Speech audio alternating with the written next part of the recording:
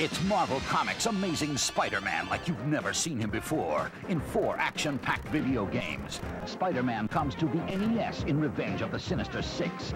Dr. Octopus has assembled Electro, Mysterio, Hobgoblin, and more. Only you can disarm his evil plan to rule the world. For portable web-swinging action, it's Spider-Man 2 for Game Boy and Spider-Man for Game Gear. You'll need your spider sense when you take on supervillains Venom and Cartridge.